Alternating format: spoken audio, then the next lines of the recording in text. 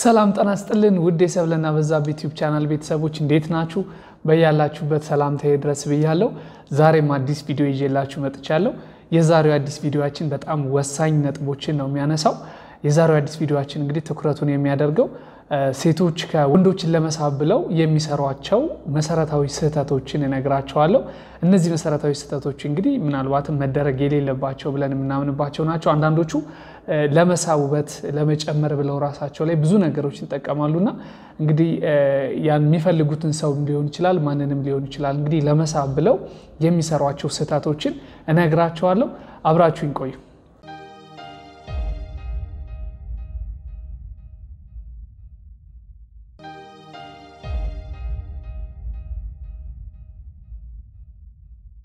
ተመልሻለሁ ውድ ተመልካቾቼ። የዛሬው አዲስ ቪዲዮአችን ትኩረቱን የሚያደርገው ሴቶች እንግዲህ አጠገባቸው ያለን ወይም ደግሞ የሚፈልጉትን ወንድ ለመሳብ ብለው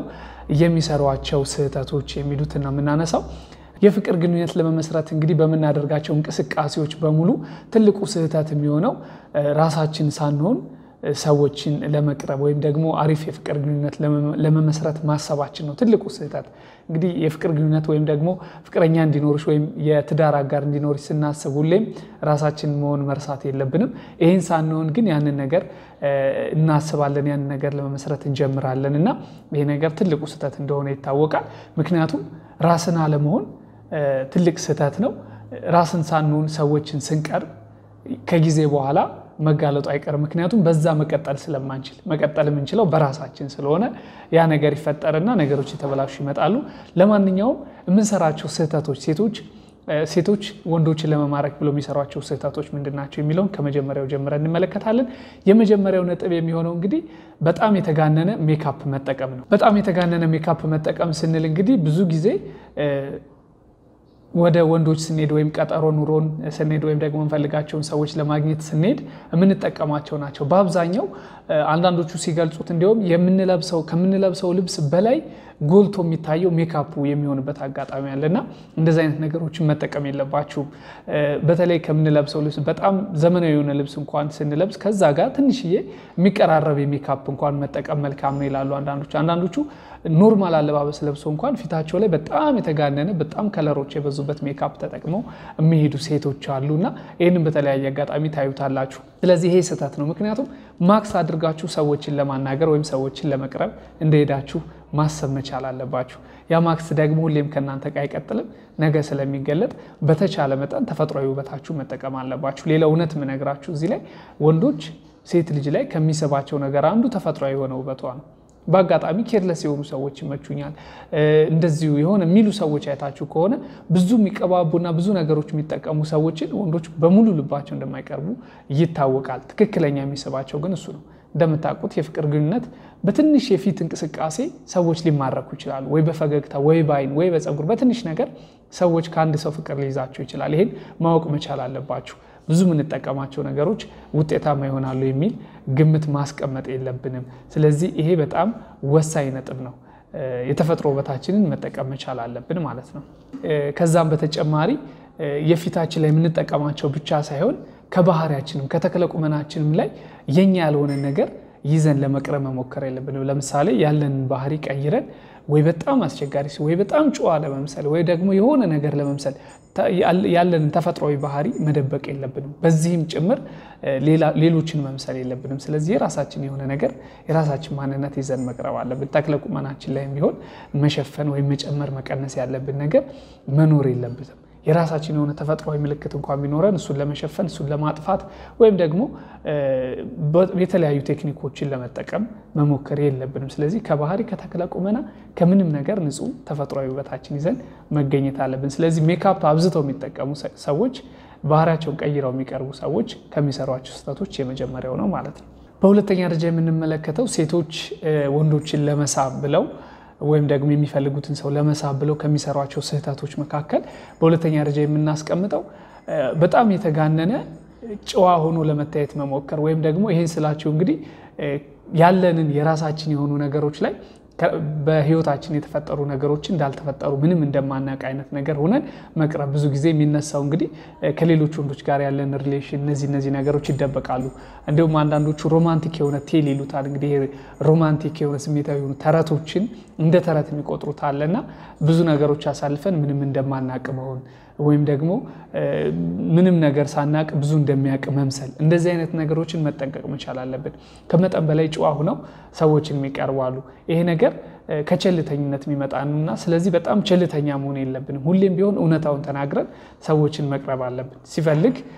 እውነት ከሆነ የመጣንበት መንገድ ሪሌሽናችን የፍቅርነታችን ትክክለኛ ከሆነ መቀጠሉ አይቀርም ስለዚህ እውነታውን ማስቀመጥ መቻል አለባችሁ ቸልተኛ መሆን ይቻል የለባችሁ ስለዚህ በቸልተኝነት እነዚህ ነገሮች መታለፍ የለባቸውም ከታለፉም እንኳን ነገ ችግር ስለሚፈጥሩ ለምሳሌ አንዳንዶች ልጅ እንኳን ይያላቸው ልጅ እንደሌላቸው ሆኖ ምንም እንደማያውቁ ነው የሚቀርባሉ ደብቀው ያን ነገር ግን አይዘልቅም ስለዚህ እነዚህ ነገሮች መጠንቀቅ መቻል አለባችሁ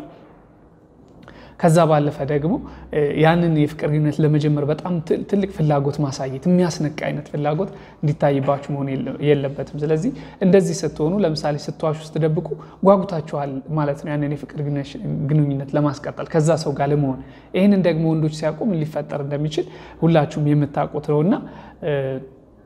እዚህ ላይ ጥንቃቄ ማድረግ መቻል አለባችሁ ቸልተኛ መሆን የለባችሁም እውነታው መናገር በጣም ጨዋ ሆኖ ለመቅረብ መሞከር የለባችሁ ያለውን እውነታ ይዛችሁ ግን ከነማንነታችሁ የሚወዳችሁ ሰው ካለ መንገዱ ክፍት ይሆናል ካልሆነ ግን እንደዛው መንገዱን ጨርቅ ያለለት የሚለው ነገር ነው የሚያስማማን ከዛ ውጪ ግን ህይወታችን ከተጀመረ በኋላ መረበሽ ስለሌለበት ማለት ነውና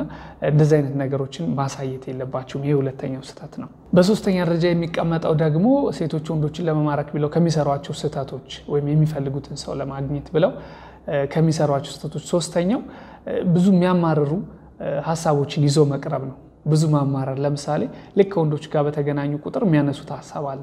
እንደዚህ ሆኖ በወንዶች እንደዚህ ነው የምታደርጉት ይሄን ካደረጋችሁ በኋላ ምናምን የሚሉ ሐሳቦች ተነስተው በጣም ብዙ ግፍና መከራ እንደደረሰበት ሰው ያንን ነገር ማንሳት እነሱ ነገሮች በተደጋጋሚ ከወንዶች ጋር በቀረባችሁ ቁጥር ማንሳት የለባችሁም አንዱ እንዲያጠፋውን ጥፋት ሁሌም ለምታገኙት ወንድ ያንን ታሪክ እየደገማችሁ የማማረር አይነት ባህሪ ይዛችሁ መቅረብ የለባችሁ ብዙ ችግሮችን መናገር የለባችሁም በዚህ ጉዳይ ላይ እና በራስ መተማመናችሁን ይዛችሁ አዲስ ህይወት እንዳላምናችሁ መቅረብ ነው ያለባችሁ ምክንያቱም ሁሉም ሰው በህይወቱ የራሱ የሆነ ችግር አለበት ይሄን ማመን መቻል አለባችሁና ብዙ የማማረር ብዙ ችግሮችን የመናገር አይነት ባህሪ እሱ ነገር በብዛት ማቅረብ የለባችሁ ቢያንስ የዛን ሰው ስሜት እንኳን የምትረጅበትን ጊዜ መፍጠር አለብሽ ነገሮችን ብቻ በመደራረብ ያለፉ መጥፎ ከወንድ ጋር የተፈጠሩ ታሪኮችን ማንሳት ተገቢ አይደለም ተብሎ ይታሰባልና ይሄንን ነገር በተቻለ መጠን መቀነስ መቻል አለባችሁ ሁሉም ሰው ቢሆን በህይወቱ ውስጥ በወንድም ይሁን በኑሮም ይሁን በምንም ይሁን ችግሮችን አሳልፏልና እንደዛ አይነት ነገሮችን በመልካም ግንኙነት ውስጥ መድገም አይፈልግም ይሄን ጥንቃቄ ያድርጉበት በአራተኛ ደረጃ የምንመለከተው ሌላው ስህተት የሆነው ደግሞ ሴቶች እንግዲህ የሚፈልጉትን ሰው ለመሳብ ብለው ከሚሰሯቸው ስህተቶች መካከል በዛች ቅጽበት ሲሪየስ የሆነ ፍላጎትን ማሳየትና ወደ ትልቅ ፕሮግራም ለመግባት ባጭር ጊዜ መወሰን ነው ይሄን ስንል እንግዲህ ምንድነው በተለያየ አጋጣሚዎች የምትቀርቧቸው ቀጠሮ ይኖራችኋል ወይ ፕሮግራም አድርጋችሁ ሰዎች ጋር ስታገኙ ወዲያውኑ የምታስቡት እናንተ ወዲያውኑ በቃ ወደ ፍቅር ግንኙነት ወደ ትዳር የሚሄድ አይነት አዝማሚያ ነው የምታሳዩትና ያ ነገር ሲሆን እንግዲህ ምንድነው እንደዚህ አይነት እምነትን ይዛችሁ ሰዎችን ስትቀርቡ ትክክለኛው ሰው ላይሆን ይችላል ያው እንደና በዛ ሰዓት ችግር ሊፈጠር ይችላል ስለዚህ ወዲያውኑ እናንተ ሙሉ በሙሉ ማመን አምናችሁ መቀበልና ወደዛ አይነት ፍላጎት ለመሄድ መሞከር ነው እንደዛ አይነት ፍላጎቶችን ማሳየት ነው ስለዚህ ሲሪየስ የሆነ ፍላጎት ስታሳዩ ቶሎ ወደ ሪሌሽን ተገባላችሁ ወደ ትዳር ለመሄድ የሚሄዱበትን አግባብ ያመቻቻችሁ በእናንተ በኩል ሱን ወስናችሁ ነው የምትቀርቧቸው ከወንዶች ጋር ቀጠሮ ስትይዙ እነዛ ሰዎች ግን ምን እንደሆነ ፍላጎታቸው አታውቁም ገና ያ ሰው በትክክል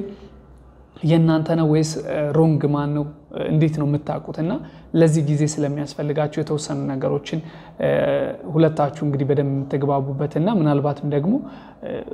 ሁለታችሁ አንድ የሚያደርጋችሁ ነገር በደንብ እስክታይ ድረስ